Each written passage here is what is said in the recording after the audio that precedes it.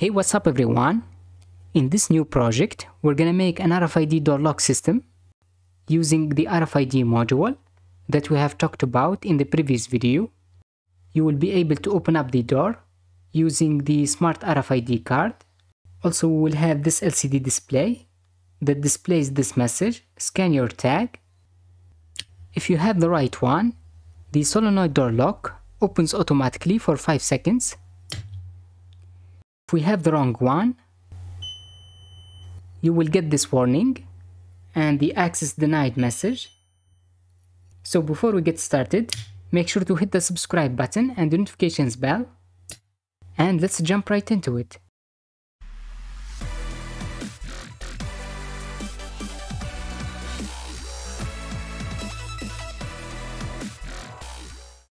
So in today's episode, you're gonna need an Arduino Uno, the RFID module, and it is called RFID RC522.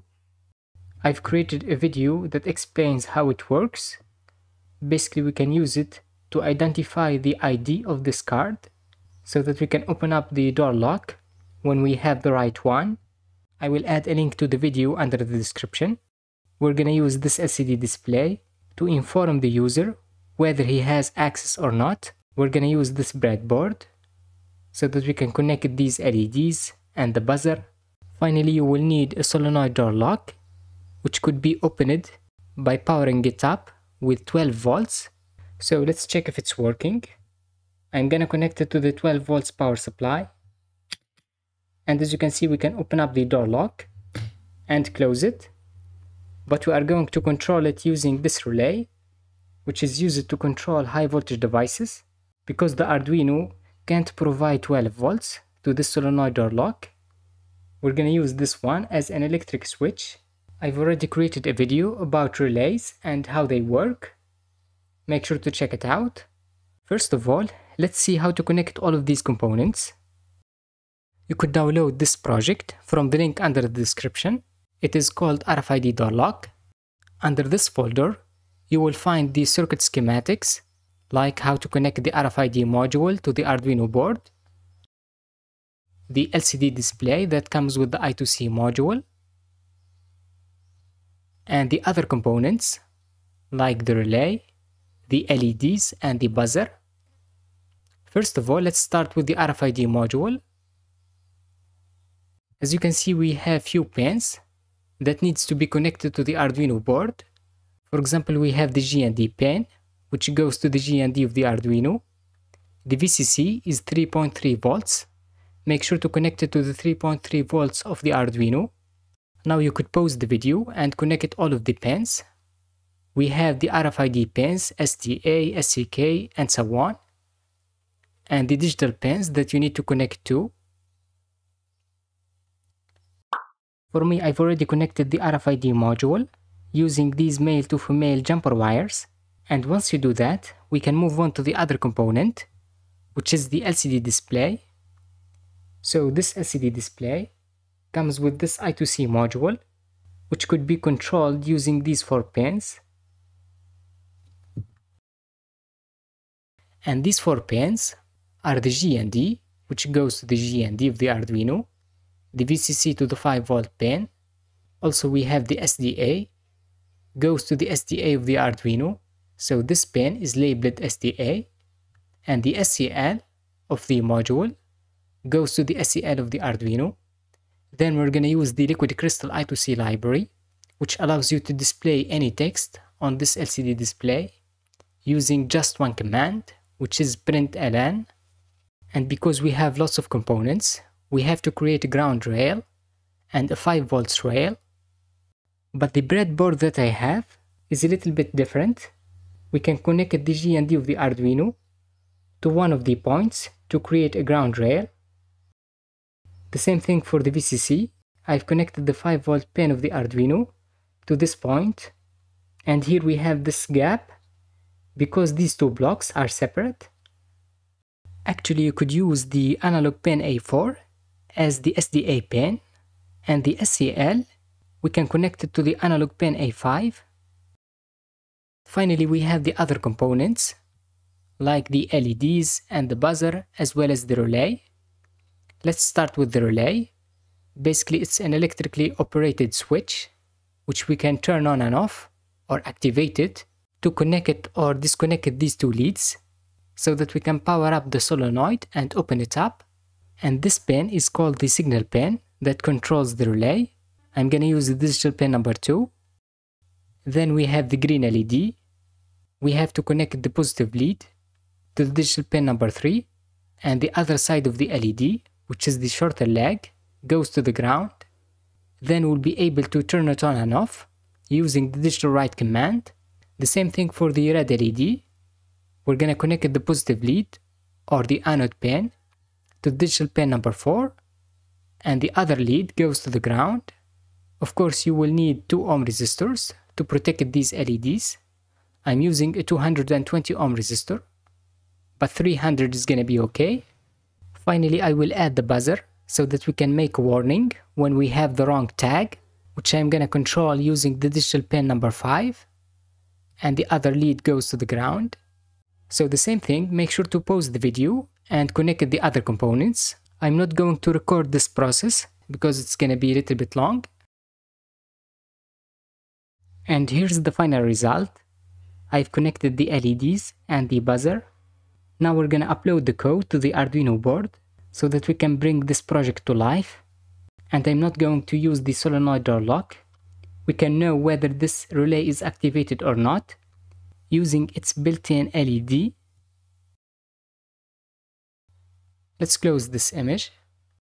And we have the sketch. It is called RFID door lock. Let's open it up using the Arduino IDE. First of all, you have to install 2 libraries that this sketch needs.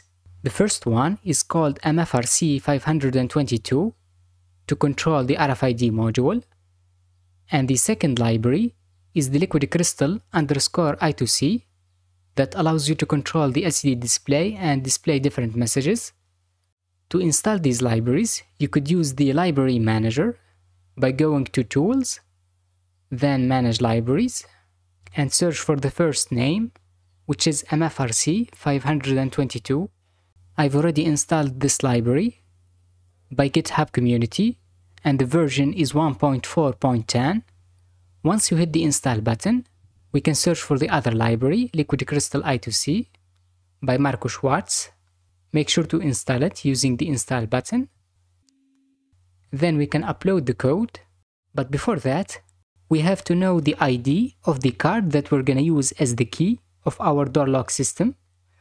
So each card or RFID card has its unique ID that we can print on the serial monitor using this library.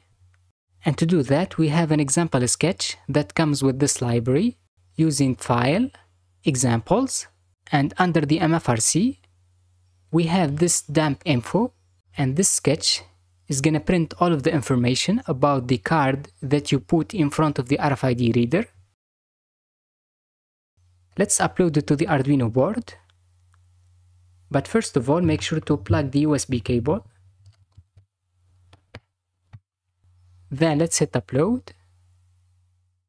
Once it's done uploading, we have to open up the serial monitor using Tools, Serial Monitor. And let's take one of the tags, like the RFID card.